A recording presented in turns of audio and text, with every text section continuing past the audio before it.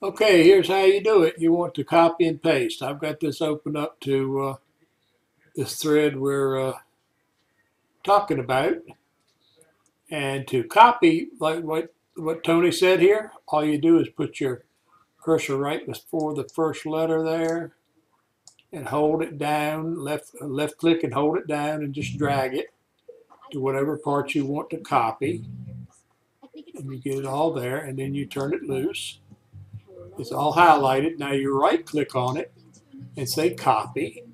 Then if you want to go, let's say you want to paste it into this thread where it says write comment, just go down and click right there, left click.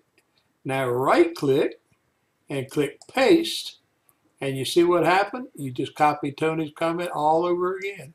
That's all there is to it.